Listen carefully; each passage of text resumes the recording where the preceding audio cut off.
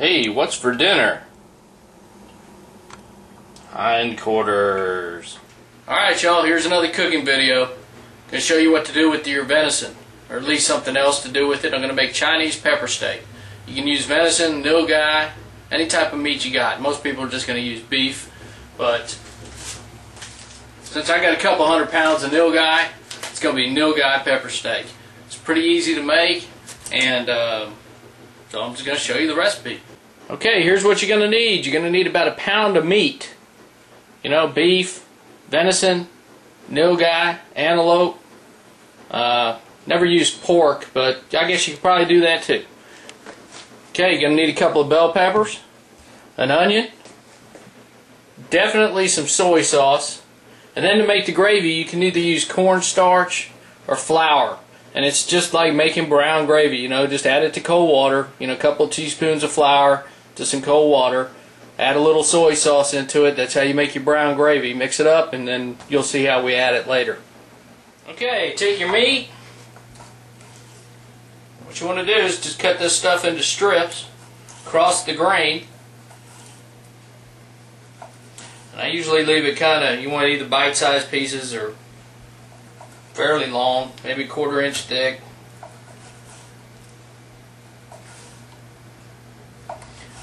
You just do like that, cut it across the grain. Now check out that nilgai. I mean, that's some good looking meat right there. Okay, let me finish cutting this up.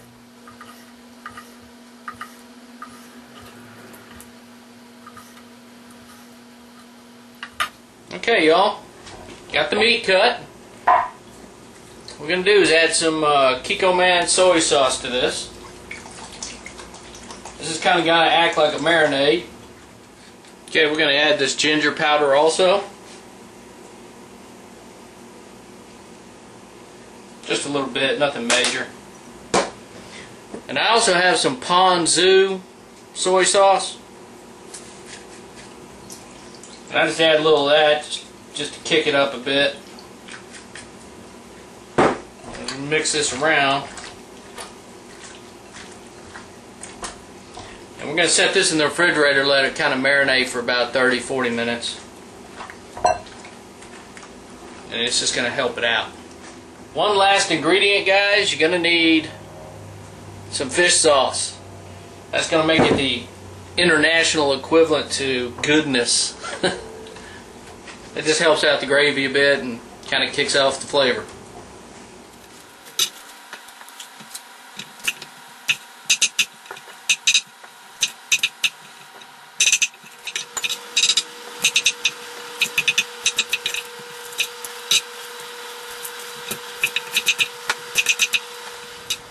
Alright y'all, we're going to stir fry outside on the deep fryer. Hopefully this will come out. It's kind of hard to see in the sun, can't see the viewfinder, but we'll see how it works.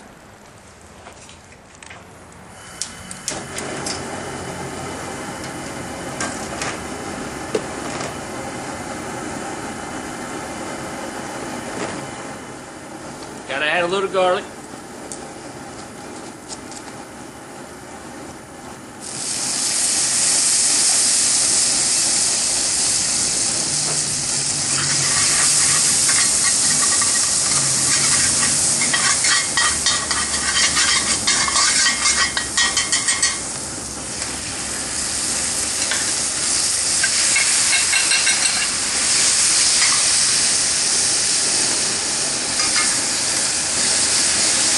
Now we're just going to stir fry this meat real quick.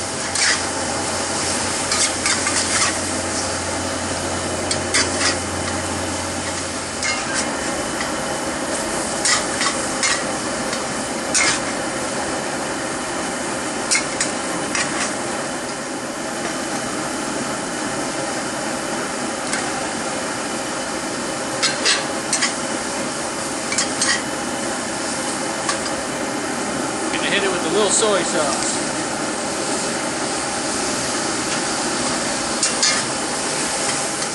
Okay, y'all, we got the vegetables glazed a little bit. We're going to add the meat back in there.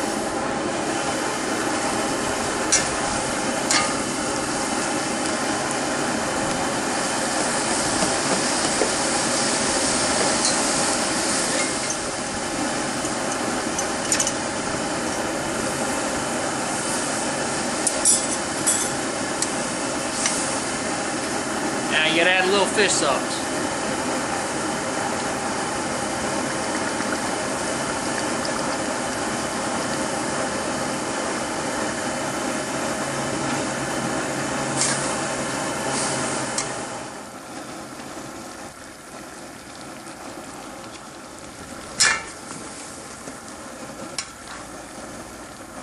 And that's it.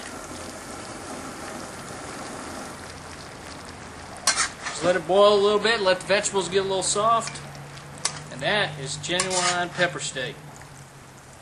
As you can see, gravy thickened up, and it's just that simple.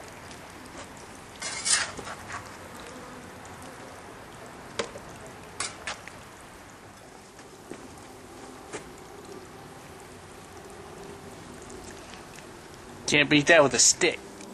Well, as you can tell, guys, it's real easy to cook pepper steak. Basically, it's peppers, onions, and meat. Little soy sauce, some water, cornstarch. Doesn't get much simpler than that. I usually cook it inside, but the wife yells at me when I kind of mess up her kitchen. But anyway, here's the finished product. As you can see, it looks pretty darn good. You want to serve that with rice. But it tastes pretty much just like out of the restaurant. And you can see that brown gravy right there. And it's really good. So don't be scared to just kind of add whatever you like, because it's going to come out pretty good. Alright, that's it. That's pepper steak. Oh yeah, I forgot to show you. This is how you eat it.